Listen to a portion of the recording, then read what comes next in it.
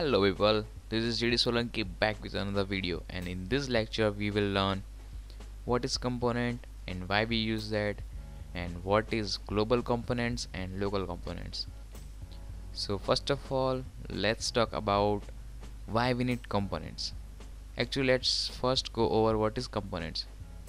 Components are a code which can be reusable in your Vue.js app. Let me give you an example. Suppose we have button in here, and this one is custom button,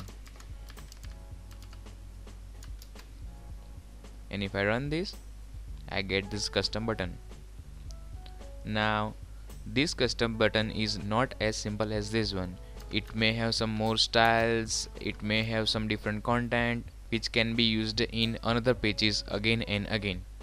Or you can think of something big, like let's say you have to do item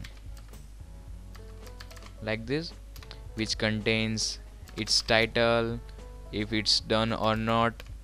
So here can be a checkbox, then it's important or not, so it will be a button on which you can click, then maybe something else. So this becomes a very large block of code, and in to do app you have lots of to do item, not a single one. So you will have to code these on each to do item. So to solve this kind of problem where you have to repeat yourself, components are used. So what are components?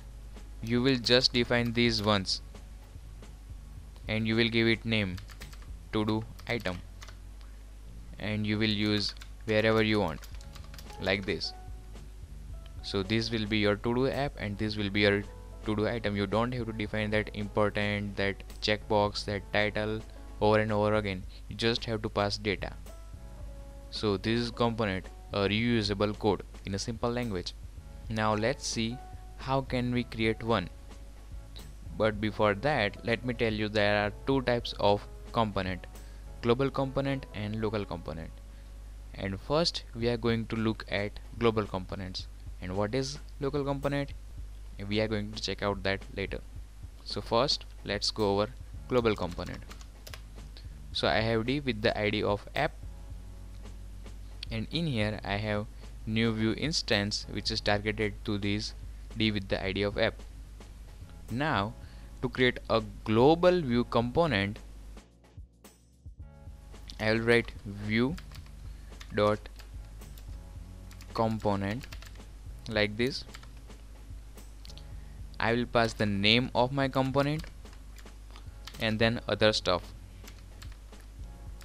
Okay, so this is how you can create your Vue component, which will be global one.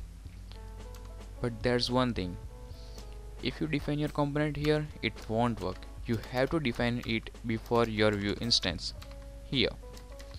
So the name will be my component for demonstration, and in stuff you are going to use components a lot, so you don't have to worry what will be the options of this Vue component.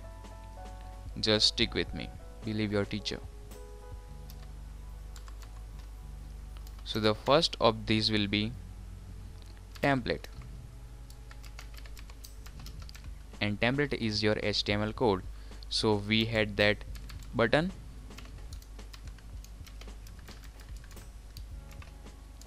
oops, we are missing something in here stuff. Actually this will be an object, sorry for that, and this will contain template which will be your HTML code,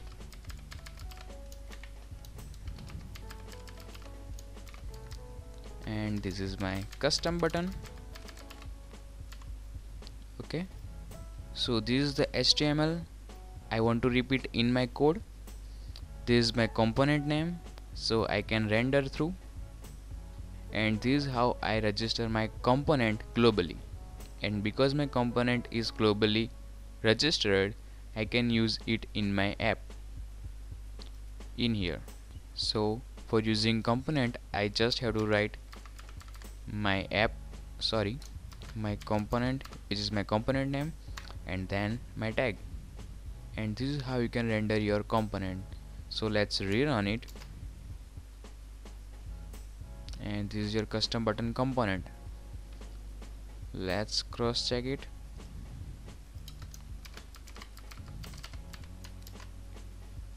Yeah, it is working. Now why we created this component? Because we want to use it over and over again. So let's try that out as well.